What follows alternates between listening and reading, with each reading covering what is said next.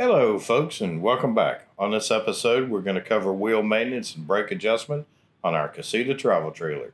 Sit back, relax, and enjoy the show.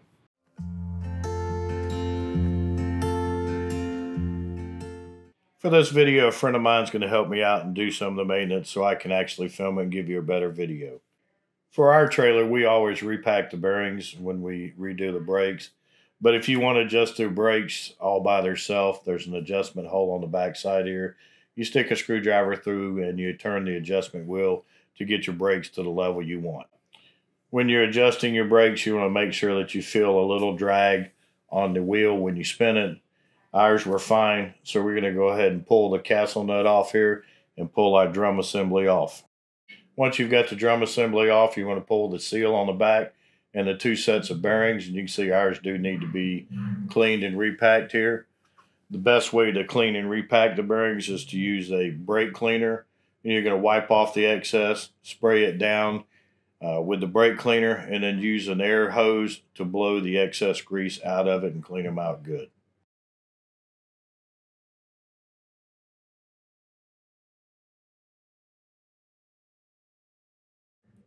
Once you have the bearings nice and clean, the next thing you're going to do is take a putty knife or something and clean the excess grease out of the center of the hub. Just be careful not to scratch it. And then use a rag and just wipe out the excess so it's nice and clean.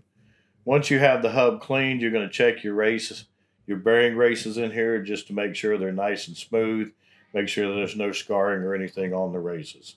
Make sure you do both sides. At this point, you also want to check the inside of your hub where the magnet goes and also where the brake shoes go, and make sure that they're nice and smooth and no pitting. Next, you want to use a grease that's approved for the wheel bearings by Dexter. This is what we use. You want to basically pack the inside of the hub first with grease, and once you get a nice quantity inside here, we're going to pack the bearings.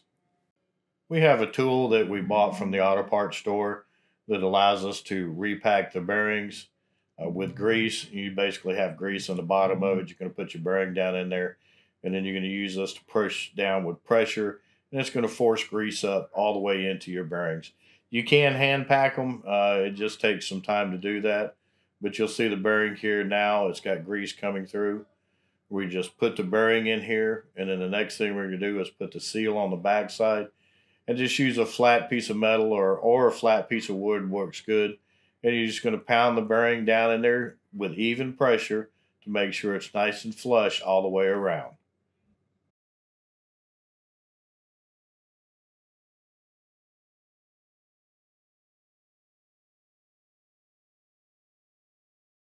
Once the seal's in nice and flush, we're going to basically repack the front bearing of the hub. And it's the same way we did the last one. We'll just show it to you here. And just put pressure on there. Like I said, you can buy these at an auto parts store to repack these bearings. And when you pull it out, you'll see that there's plenty of grease up through the bearing. And for now, we're just going to go ahead and drop it in the front of the hub where it goes. And then we're going to go out and install the hub on the actual trailer.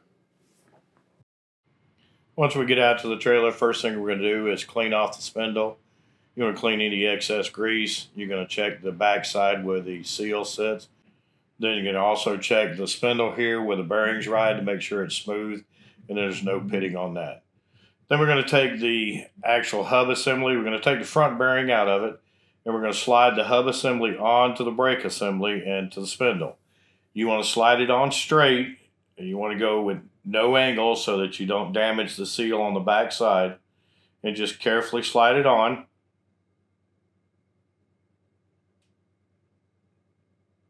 And then once you've got it on, you're going to take next and put your outer bearing in.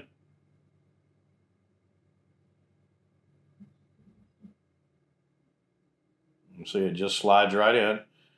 Then we're going to take our washer, some of this excess grease off. Then we're going to take our washer, put it on. Next thing is going to be our locking washer, which holds our castle nut.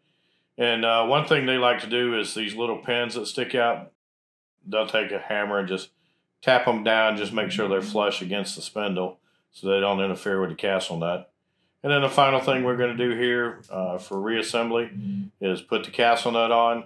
And you just got to make sure they're easy to cross thread. Just make sure you don't cross thread it when you put it on there. Once we get the castle nut on there, we're going to tighten it down. I've showed you in my previous video how Dexter says to do it. This trailer shop, they do it a little bit different, but it's still the same thing. You're just going to tighten the castle nut up. You're going to snug it up. You're going to spin the wheel, snug it up, back it off, snug it up, spin the wheel. And basically all you're trying to do here is get your bearings to seat down in the raceways. And then you're just going to snug it up. Your wheel should still spin. And see, he's just tightening it up just enough to get those locking pins off of that washer, the outer washer, to go down through the castle nut to hold it. And actually going to have to snug it just a hair more. And you just take that locking pin and you just push it down, and that locks your castle nut to keep it from coming off. And then we're going to spin the wheel again just to make sure that it turns freely. There should also be a little resistance from the brakes if they're adjusted properly. Then we're going to put the grease cap on and the little rubber seal inside of it. And we are finished with this side. We'll do the exact same thing on the other side of the trailer, and then we'll be finished with our brakes and wheel assembly. We hope this helps you out. We hope this answers any questions you have about doing the wheel assemblies. And we want to tell you we appreciate you watching. And thank you for your support, and we'll see you in the campground.